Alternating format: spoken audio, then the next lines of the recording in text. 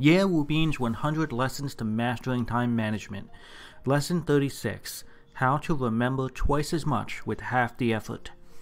Hello everyone, my name is Ye Wubin from Neng. I am so happy to be with you now at 6 a.m. on the Ximalaya App. For those of you who have been following my lessons, welcome back. And if you're new here, welcome aboard. I am so happy to have you with us. Time is man's scarcest resource. Once it's used, it can never be regained. So if you're not using your time effectively, or if the time you are spending is only getting you further away from your dreams in life, then stay with me. Listen a while, and I am confident I can help open your eyes to a new path that will get you closer to your dreams. I want to remind you that there are 100 classes in this album, and every class lasts about 6 minutes. It is updated at 6 a.m. New York City time each morning. Scientific repetition can yield twice the result with half the effort. In the last lecture, we talked about how to retain the information you learn by using active learning techniques.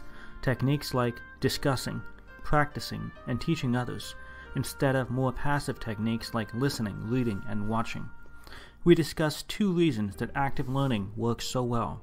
First, it engages both the left and right side of your brain, which improves retention.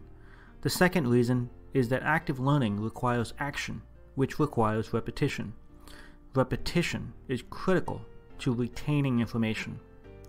What is the right way to repeat information? This is a very important thing to understand. First, let me tell you a story.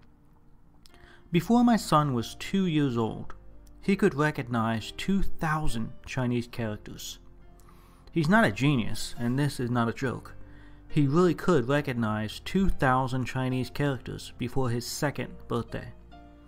For this discussion, let's not discuss the very popular topic about whether or not it is better to send children to preschool versus letting children grow naturally. Knowing 2,000 characters at such a young age was very beneficial to my son. His ability to read grew earlier in his life, and he learned several other languages as he grew older. My son's ability to learn so many characters at such a young age was so impressive that the Beijing News also specifically interviewed him when he was 3 years old.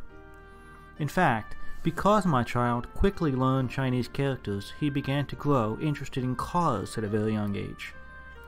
You see, when he was just 2 years old, my son would stand at the side of the road and try to name the make and model of all the vehicles he saw. One day I counted how many vehicles he named correctly and how many logos he could recognize. It was more than 200 in a single day. My son's ability to recognize vehicle logos and car types gradually improved to recognizing the flags of different countries, and then studying different countries and geographies on the globe, which grew into a dream that both of us share as father and son, traveling around the world.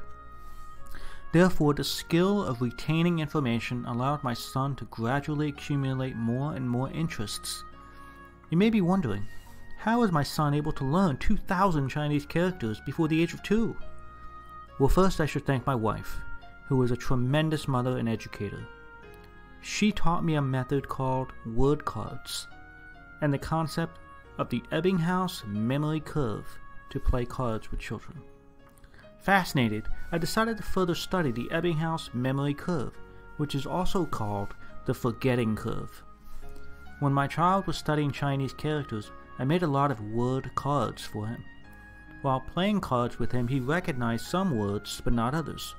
Whenever he recognized a word, I drew a smiling face on the card, and then marked the date. Over the next few days, I focused on showing him the words he did not recognize. This repetition of the cards he had difficulty remembering increased his retention, and as a result, his literacy greatly improved. Then, I used the 8 cycles shown in the Ebbinghaus memory curve, so his literacy increased significantly. Let me tell you exactly what the Ebbinghaus memory curve is, or what is known as the forgetting curve. Our brains process millions of pieces of information every day from the things we see, hear, smell, think about, feelings, etc. If we remembered every single one of these things, we will be overloaded with unneeded information. So the brain is selective about what it remembers. Thus, it will forget things unless it deems it important enough to remember. Repeatedly learning the same concept tells your brain that this piece of information is worth saving, and thus it becomes retained in our memories. If we learn a concept only once in class but do not review it after class, then we will retain 5% of the information. This is how much we retain if we do not study. Of course, if we repeat the learning, which we call studying, we will certainly remember more. However, how you study the material will determine how long you will remember it. Random repetition or studying will extend how long we remember it, but we will eventually forget it. However, if we use a learning technique that emphasizes the 8 cycles of the Ebbinghaus memory curve, we can easily remember the material. What on earth, then, are the 8 cycles of the Ebbinghaus memory curve? I'm going to tell you. The 8 cycles tell us how long after we initially learn a concept that we must study it again before we forget it. The first cycle is 5 minutes later. This means we should study the material 5 minutes after first learning it. The second cycle is 30 minutes. That is 30 minutes after the last time we reviewed it, we should review it again. The third cycle is 12 hours. The fourth cycle is 1 day. The fifth cycle, 2 days. The sixth cycle, 4 days.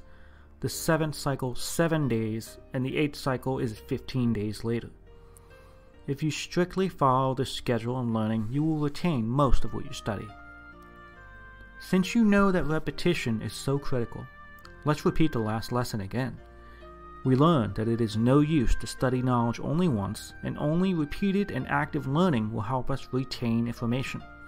And today we've learned that studying using the Ebbinghaus learning cycles is a form of active learning that will help you retain information most of all.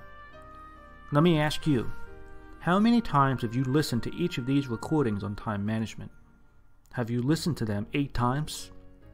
If not, then I recommend that you listen to them repeatedly, and I suggest that you sort out the content you have learned, discuss them with others, and share them with people around you, so that friends and relatives around you can also learn these good methods for time management, improve their efficiency in completing tasks, and enhance their happiness in life.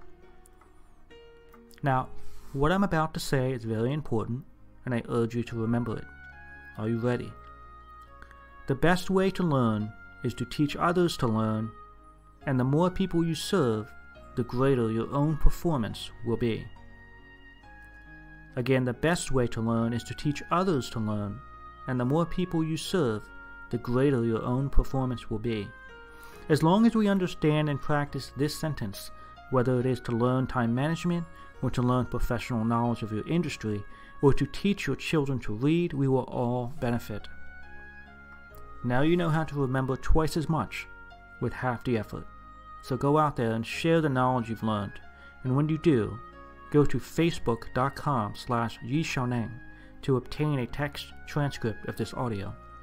While you're there, leave a comment and let us know about your experiences applying this knowledge. These audio lessons are translated by YiXiaoNeng's partner Cici and then recorded by her husband Justin.